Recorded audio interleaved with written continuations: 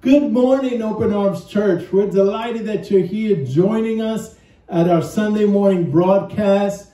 Thank you for being part of our family. Today is a very special word for us today. I know we haven't done online in a while, and next week we will be back in person. So we're looking forward to regathering again after just 1 week of online. But we will be back in person. We have a beautiful baby dedication planned on June 6th. So make sure that you are with us, that you return back with us, because we won't be back online next week. So I hope to see you June 6th live in person. But today I want to just give us a few announcements. We haven't done this in a while. And there where you are, would you give us a thumbs up? Let us know that you're here. You are welcome to also comment. Comment during the sermon. Just comment on today. So, and thirdly, would you share? Would you consider sharing this broadcast on your timeline? Also want to remind you that our VBS is coming up. That's Vacation Bible School for our children. And that is ages 5 through 10 from June 7th through June 11th. And we will be providing a hot meal every day for the children. So if you have a child in that age range, consider being part of that. It's going to be just a fabulous time. We have Amber and her friend who are going to be leading this week for our children. So I hope you can participate in that. This is a perfect time for our giving. Thank you for your support. Thank you for your faithful, consistent obedience to God. And this ministry continues because of your obedience. So thank you for your giving. Again, 3 ways to give. You can give through our Church Center app. Members, you should know about that. Or our online at openarmschurch.org. Or when we come back in person, you're welcome to give as well. So let me give this final announcement, and that is that our youth camp is coming up. That is a week over in Lakeland at the Southeastern University. Parents, you should know about it by now. If you have any questions, any concerns, just shoot us a text. We'll be able to answer that. On June 6th, after service, we will be having a parent meeting so that we can just lay everything out and iron out any of the details. Well, let's go ahead and begin with a word of prayer, and then let's get rolling with today's message from God's heart to us. Lord, we want to say thank you for this day that you have provided for us. Lord, thank you for the opportunity for us to hear and to listen what you have for our hearts. Lord, we pray that your truth today will be transformational. We ask for more than information. We ask for transformation. Father, for this servant, I ask, may the words of my mouth and the meditation of my heart be acceptable in thy sight, O Lord, my rock and my redeemer. In Jesus' name, amen and amen. So as we are studying today, the message is entitled, Endure Divine Discipline as Divine Love. Doesn't sound like a catchy title. Doesn't sound like one that's going to make you smile or make you laugh or kind of build up your esteem in any way. And that's not the objective. The objective is to look at Scripture and learn what the Bible says about God's discipline toward us. We're going to be studying from Hebrews chapter 12, verses 7 through 11. Hebrews chapter 12, verses 7 through 11. And this is what it says. As you endure this divine discipline, remember that God is treating you as his own children. Well, listen to that. Pause for a moment. It says, as you endure this divine discipline, remember that God is treating you as his own children. So part of God's expression of love toward us is discipline. Then it says, whoever heard of a child who is never disciplined by his father? Now, we know those type of children, right? Yeah, you know. They're called spoiled brats. You know, children who are not disciplined properly by their parents become spoiled children. These are the children that you don't want to hang out with when you were in elementary school. These are the children you don't want your own children to hang out with. And the Bible is telling us if there's a child who's not disciplined by a parent, they would be a spoiled child. So it's teaching us here that God the Father, in order for his expression of love to be captured by us, he must discipline us. Next verse.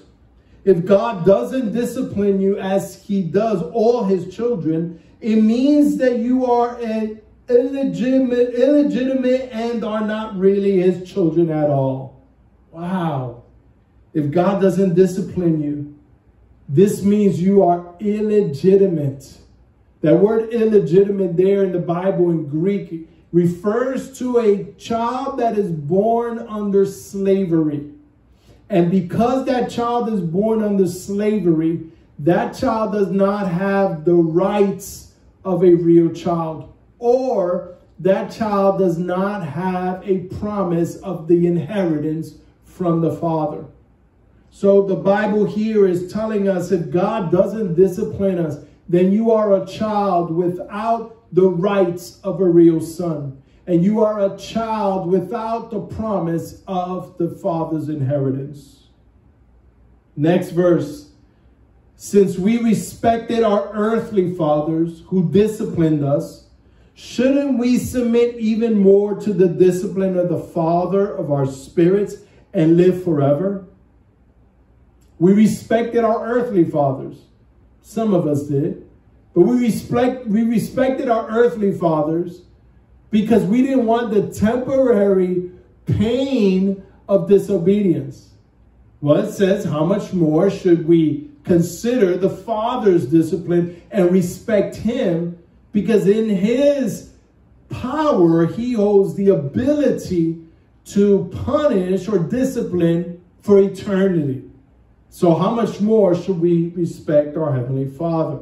Verse 10. For our earthly fathers disciplined us for a few years, doing the best that they knew how. Isn't that true? Parents, you're doing the best that you know how. You know, in my parenting, I discovered how many mistakes I made as I have raised now two who are adult children and one still a teenager, but I've learned how many mistakes I made as a father. How many mistakes have you made? Well, if we make these mistakes, and it's just for now, for a few years, as it says here, we disciplined us and we did the best that we knew how. God's discipline is perfect. Unlike ours, God's discipline is perfect. It says God's discipline is always, always, always good for us. You know, my discipline wasn't always good for my children. My parents' discipline over me wasn't always good for myself. But God's discipline is what? Always good for his children, so that we might share in his holiness. Last verse. So discipline is enjoyable. No discipline is enjoyable while it is happening. It is painful. Isn't that true? If it's not painful, then it's not discipline. If it's not painful, then God is not getting our attention. You see, God's intention in trying to get our attention is to cause or create a painful environment for us, or a painful situation for us. For that will then result in getting our attention. It says no discipline is enjoyable while it is happening. It is painful. But afterward, everyone say afterward. Afterward. I like the afterward. I don't like the during the discipline. I don't like the during the pain. I don't like the during the test or during the trial. But I like the afterward. I like what the test or trial or the discipline produces in me. Because it says, afterward, there will be a peaceful harvest of right living for those who are trained this way. There's a result. Something is produced by discipline, and that is a peaceful harvest of right living by those who are trained this way. Let me leave with you 3 things. You ready for this? So if you're taking notes, here it is. Endure divine discipline as divine love. Number 1, God is treating you as his real child. Remember, the scripture in verse 8 told us if he doesn't discipline you, then you are indeed an illegitimate child. So part of the proof of your sonship, part of the proof of you being a child of God, is God the Father disciplining you. You know, Jonah was a man that God called to go to Nineveh. And you may remember the story. Instead, he went to Tarshish. He disobeyed God. He did not want to follow God's direction. Then God placed him in a disciplinary action. There was a process of discipline for Jonah. Thrown out of a ship, swallowed up by a big fish, and in the belly of a big fish for 3 days and 3 nights. Discipline. Why? He did not obey. Why? God was trying to get his attention. And guess what? God got his attention. In fact, the Bible tells us that Jonah began to pray. Where? In the belly of the fish. Notice Jonah didn't pray when he was on the ship. Notice Jonah didn't pray when he decided to go to Tarshish instead of Nineveh. Notice that Jonah didn't pray when he was thrown out of the ship. It wasn't until he was in a disciplinary action, until he was in a place of pain in the belly of a fish. Consider that. Consider the smell. Consider the heat. Consider the disgusting things that you see in that painful place, dark place. Jonah gave God a word of prayer because he was in pain. Sometimes we don't pray until we're in pain. Sometimes pain produces prayer in us. And whenever we go silent and we don't pray to God, God may bring us a place of pain in order for us to pray. And that's exactly what happened with Jonah. But let me read you something from Jonah chapter 3, verse 11. Jonah 3:11 says this: the word of the Lord came to Jonah a second time. I don't know about you, but I am thankful and I am grateful that I serve a living God who is a God who gives second chances. Here in Jonah 3:11 it says, the word of the Lord came to Jonah a second time. How many of you are thankful that God is a God of second chances and third chances and fourth chances, and for some of you, 1,000,000 chances? That's the word of the Lord. It comes to us a second time. Why? Because God is merciful and loving, even in the midst of his discipline. So 3 things. Number 1, God is treating you as his real child. That means you have the rights of a real child. You have the promises of inheritance of a real child. Here's number 2. Submit to God's discipline for eternal benefits. That's exactly what verse 9 tells us, that we submit even more to be the discipline of the Father of our spirits and do what? And live forever. You know, my parents disciplined me to a high degree. Their choice of tool was a belt. And I must say I deserved that discipline. And it kind of kept me from being a rebellious child. But though I was disciplined by my parents in such a manner that possibly today wouldn't be approved, but though I was disciplined by them because of my rebellion or because of my disobedience, I can tell you today that never, ever, ever did my mother and father kick me out of the house when I was a child and say, go live somewhere else.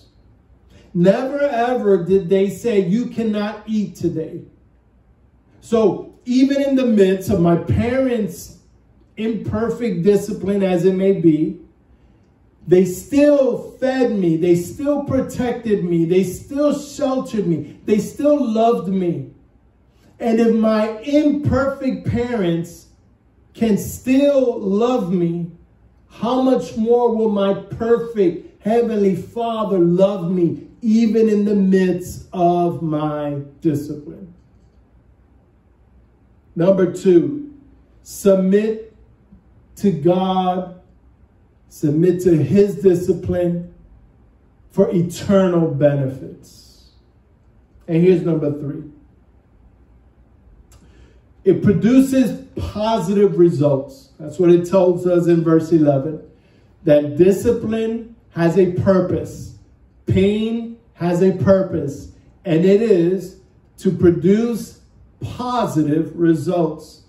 There was a child, I read this story of a child who went out to a pond and took his boat and laid it out in the water, but then it got drifted away and it became distant from the child, and the child began to cry because he lost his boat.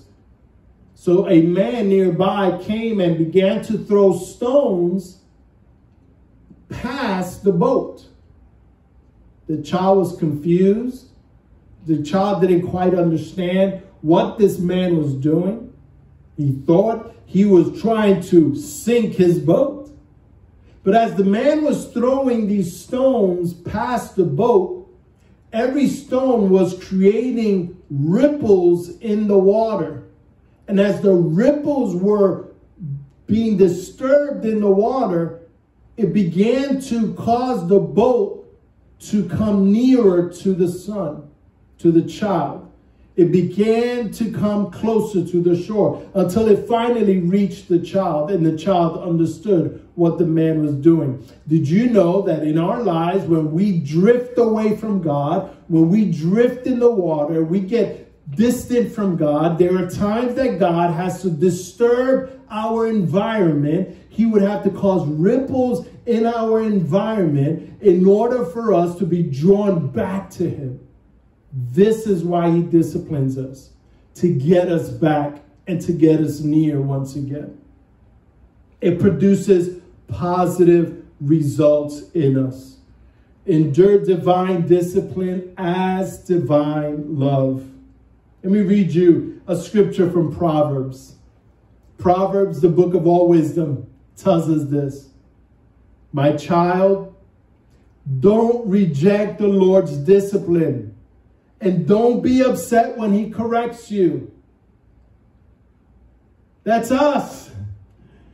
When God disciplines us, or God places us in a place of pain, we get upset at God. God, how can you let this happen? God, how can you have me here? God, why is this going on? We get upset with God. We complain to God. It tells us, my child, don't reject the Lord's discipline, and don't be upset when He corrects you. For the Lord, listen, the Lord corrects those who He loves. The Lord corrects those He loves. God's expression of love toward you and I is discipline. The Lord corrects those He loves. If He didn't correct us, He wouldn't love us. Just as a father corrects a child in whom he delights. Wow.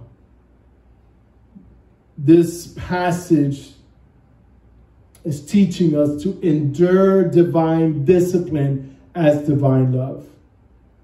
Now, you may argue with me, and you may say, Pastor, I don't understand why I'm going through what I'm going through, because I don't deserve to be punished by God. I've been a good person. I've been doing good things. Well, the first corrective measure in that mindset is none of us are good before God. None of us deserve his mercy or that love. So we are all guilty of sin. And we are all in need of his discipline. Now, there are times that things happen to us because God is just trying to perfect us.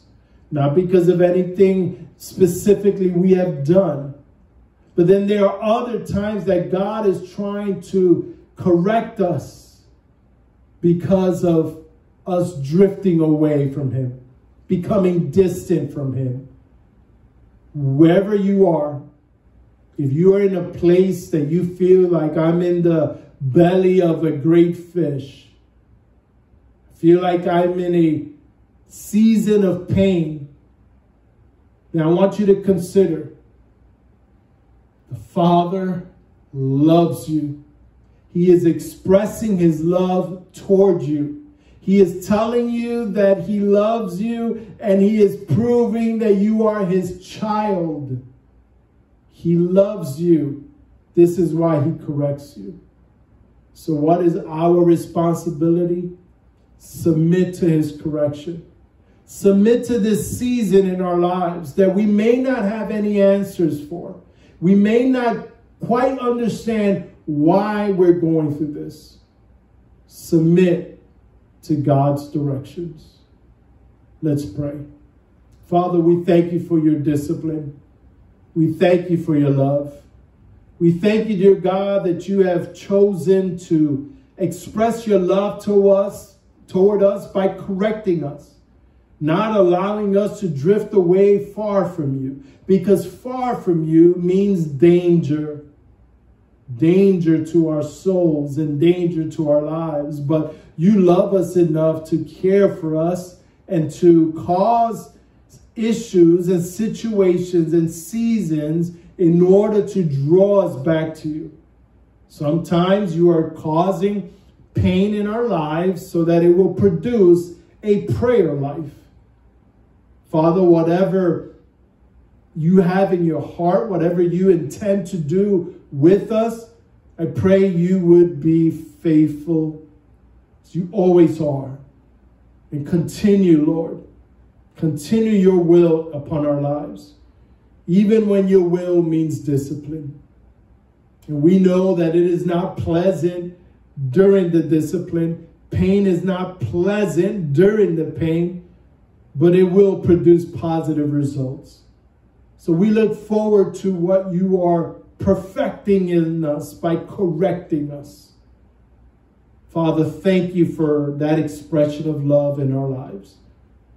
And it is in Jesus' name we pray.